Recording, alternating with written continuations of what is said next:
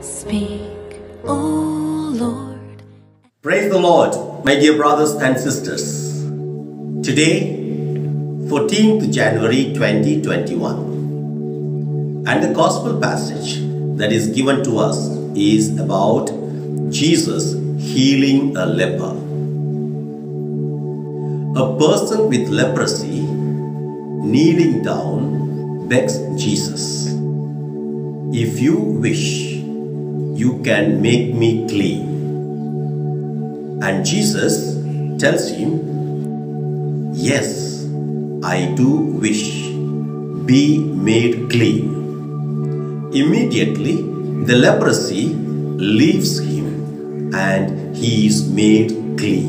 Leprosy in the Bible covered a range of skin diseases. Most importantly, it was considered as making a person unclean. The law required a leper stay away from others, a social and religious exclusion. Leprosy was a living death.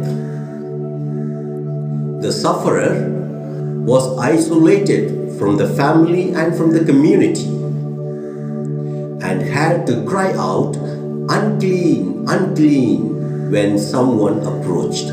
Dear brothers and sisters, during such an understanding of the sickness, the leper breaches the code of law and approaches Jesus. And Jesus breaches it by touching him and healing him.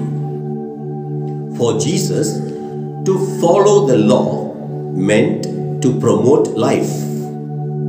The leper breaks the law, which promotes exclusion, and he follows the law which promotes inclusion.